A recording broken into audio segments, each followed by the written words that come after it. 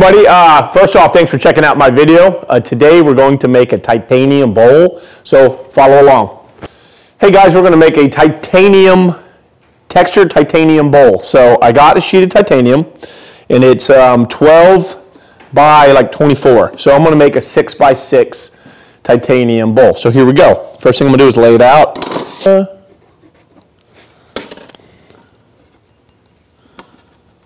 Yep, that is 6.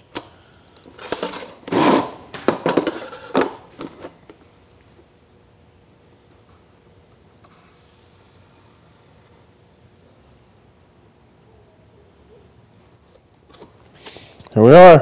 All right, bandsaw time. All right, guys. I'm just gonna cut the titanium with my bandsaw, and we're gonna get a square.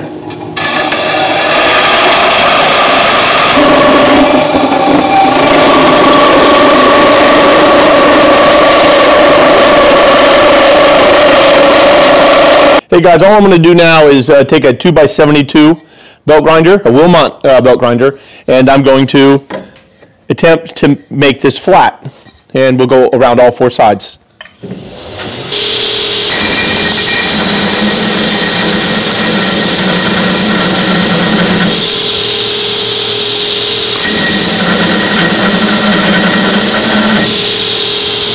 going to do and put a 2X in real fast.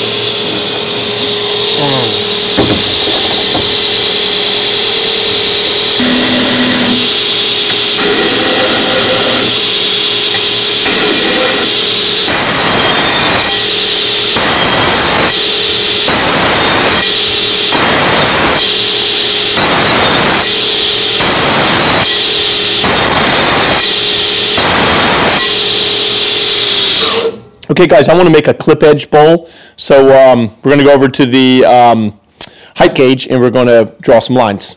Alright guys, now I'm just going to take some black marker so I can see some scribed lines, and I'm going to draw some lines where I'm going to bandsaw and sand this.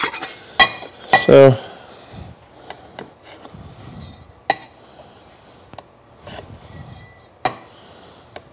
there we go. Bandsaw it. Okay.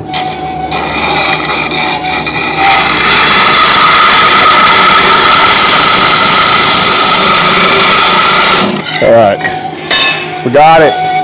We did it. Back to the sander. Okay. Now we're just going to belt sand all the edges clean.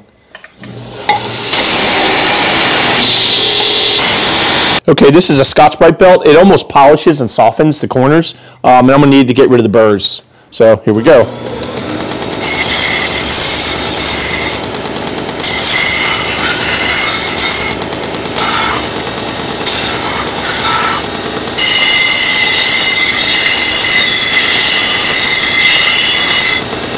Hey guys, the next step is to texture the titanium, and while I have a texturing hammer I've made in the past, I'm going to make another one right now so you guys can see what it takes. So all I need to do is chuck up a hammer in my vise and do some grinding to it, and so I'll show you that right now.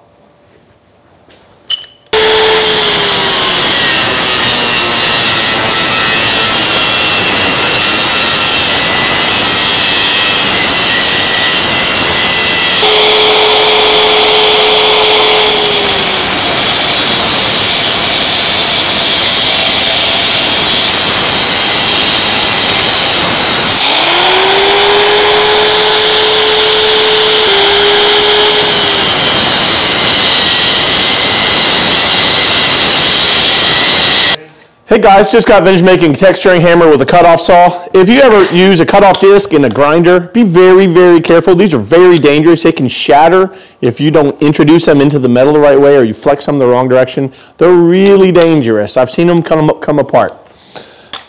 Having said that, I just got finished making a texturing hammer out of a small cheapy Harbor Freight hammer, and I'm going to test it on my titanium bowl now and see what we got.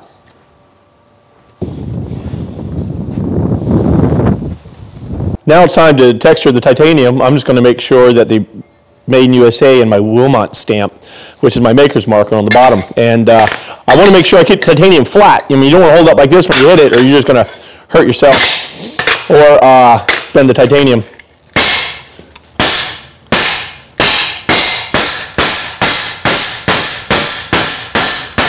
Okay.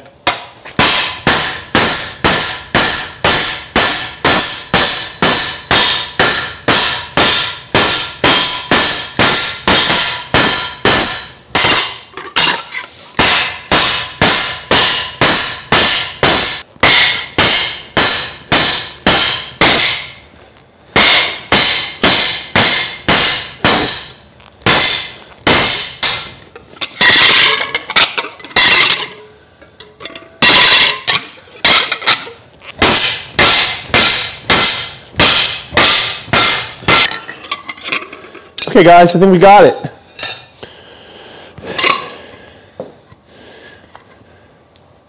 Now all I got to do is shape it into the shape of a bowl with some dies I've got from a power hammer. We'll do that next. Hey guys, the next thing I'm going to do is shape this into a bowl using bowl dies on a power hammer. Now, my power hammer, my hands are going to be dangerously close to the dies. But I'm going to be really careful, and you'll notice as long as my hands don't protrude in further than the rectangle is square, then I can't get bit. So what I'm going to do is I'm going to keep my hands vertical, and I'm not going to let them get too close to the part that's going up and down, or I'm going to mash my fingers. I've made hundreds of bowls, I'll never hurt myself yet. Next, we just need to shape the textured flat plate into a bowl shape using bowl dies on my power hammer. So here we go.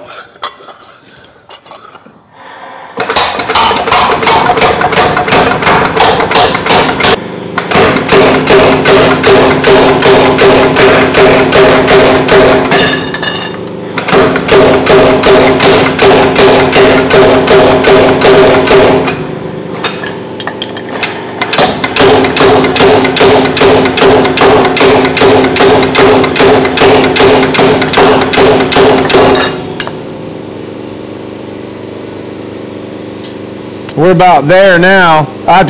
Hey guys, now I just got to clean the bowl. There's a lot of rust in my dies. Let's just get her clean. So if you're going to have a pretty titanium bowl, you must use Fantastic. It's a heavy-duty, all-purpose American cleaner. Every workshop should have one. Of course, mine's turned off. Golly, it's just not working for me today. Oh yeah, baby. Look at that. Huh? How can you live without Fantastic? First off, thanks for following me. We used some Fantastic cleaner on the titanium bowl, and it made it fantastically clean. So if you need to get something fantastically clean, get some Fantastic. Hashtag Fantastic. Okay, now we're ready. Okay, peoples. Before we anodize titanium, we have to clean it. And I have some Winks cleaner here. It's a rust remover. And I'm going to put this in there until it bubbles. You're going to see a bubble. It's probably going to happen in like 5 to 10 seconds. And then we're going to pull it out, okay?